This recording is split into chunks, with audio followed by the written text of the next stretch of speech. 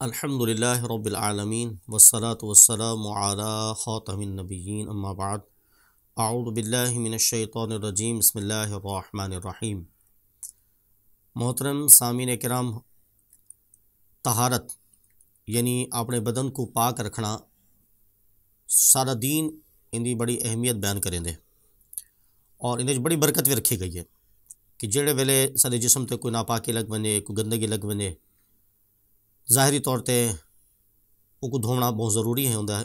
تاکہ ناپاکی بھی دور تھی ونجے، اندے برے اثرات کو ویسا بچ ونوں۔ تے طہارت دا اثر نہ صرف یہ کہ ظاہری جسم تے تھیندے بلکہ روحانیت تے اندے بڑا اثر ہوندے۔ این وجہ نال سارے دین نے سکوں طہارت دا حکم دیتے، عبادات نال اکوں ملا دیتا گئے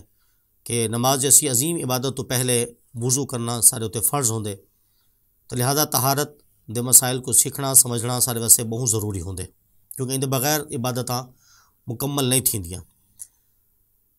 اور اج دے دور دیکھو ساری جڑی سائنس ہے، ٹیکنالوجی ہے، سائنسدان ہیں، ڈاکٹر ہیں، سارے یوں گال تے زور دیندے پین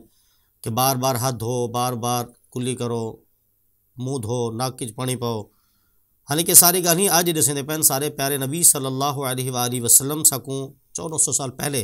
ارشاد فرما دیتے کہ تساں اگر بیماریوں کو محفوظ رہنا چاہتے وے، نقصانات کو بچنا چاہتے وے تو میرے طریقے دے عمل کرو۔ لہٰذا ساکوں اپنے پیارے نبی صلی اللہ علیہ وسلم دا طریقہ اپنانا چاہیے اور طہارت دے مسائل ساکوں سیکھنے چاہیے۔ آج اساں غسل دے فرائض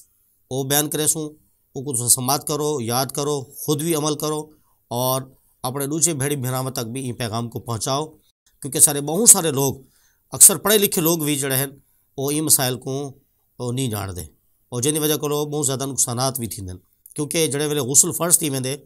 اور بندہ حالت ناپاکی دے وچ ہوندے تو ان ویلے فرشتے ان کو دور تھی ویندن۔ این واسطے حکم یہ ہے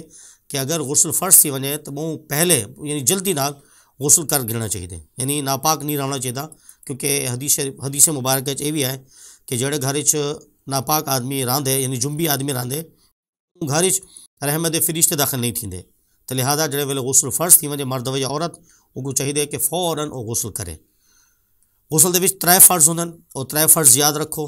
پہلا فرض ہوندے کلی کرنا، یعنی منہ دے وچ پانی پاونا۔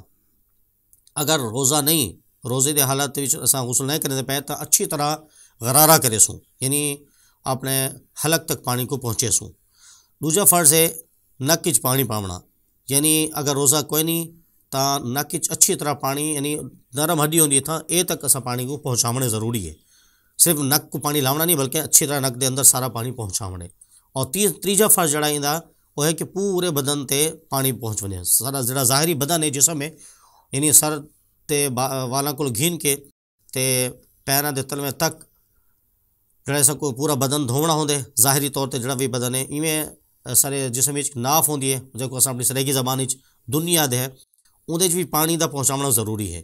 کہ وہ بھی ظاہری جسم دا حصہ ہے، اندے پانی پہنچانا ضروری ہے۔ اگر اتنا پانی نہیں پہنچایا تو غسل صحیح نہ تھی سی۔ تو لہٰذا غسل دے فرائض یاد رکھنو، انہیں بے مسائل بھی ہیں وہ بھی سب کچھ یاد رکھنے چاہیے تاکہ انہیں مطابق ایسا عمل کروں تاکہ پاک صاف رسوں تا بیماریوں کو بھی دور رسوں۔ دیکھو نا سارے پیارے نبی صلی اللہ علیہ وسلم فرمائے کہ جڑے بندہ وضو کریں دے تو جتھا جتھا پانی پہنچ دے وہ سارے اعضاء تو گناہ جھڑ ویندن، یعنی گناہ معاف تھی ویندن، گناہ ختم تھی ویندن۔ تو دیکھو جڑے ویلے گناہ جھڑ ویندن تو بیماریاں کیوں نہ جھڑ سن۔ سب یقین کامل دے نال وضو غسل کرنا چاہیے کہ جتھا جتھا پانی پہنچی انشاءاللہ تعالیٰ اتھا بیماریاں نہیں لگ سکتے سکوں، سارا یقین اللہ کی ذات پختہ اور کامل ہونا چاہیے۔ تو لہٰذا غسل دے فرائض سب یاد رکھنے چاہیے، یعنی کلی کرنا، نک وچ پانی پاونا، پورے بدن تے پانی بہاونا۔